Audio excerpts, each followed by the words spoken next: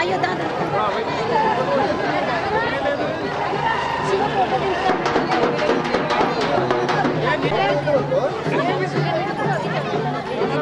చూడరు మరి కెమెరా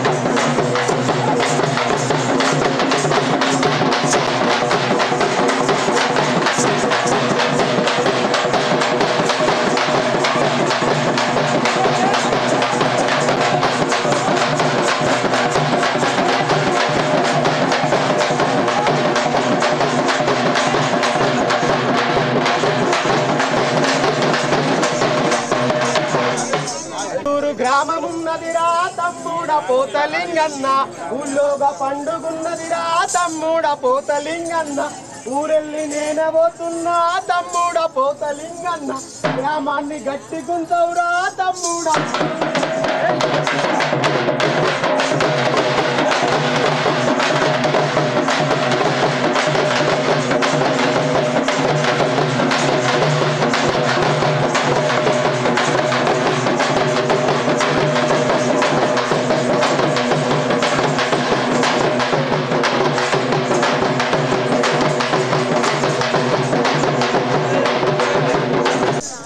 రాజు ఎన్నాడు రాని తమ్ముడు జగతీల కొట్టిండే ఇరగోల చేత పట్టిండే కాలేచిండే ఇరగోల చేత పట్టిండే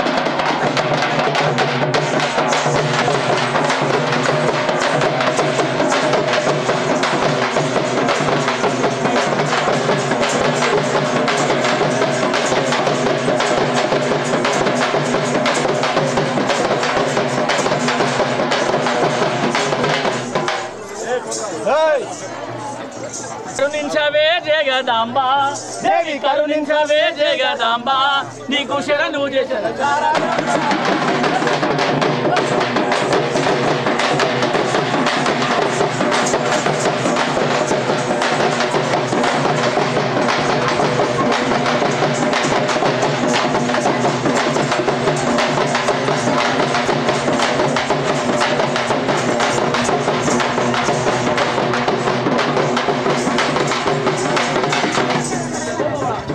కరుణించు నీ పాద కమలంలోనే పోడు కరుణించు నీ పాద కమలంలోనే పోడు మరువాక స్మరింతు మదిలో మా తల్లి కరుణించవే జగదమ్మ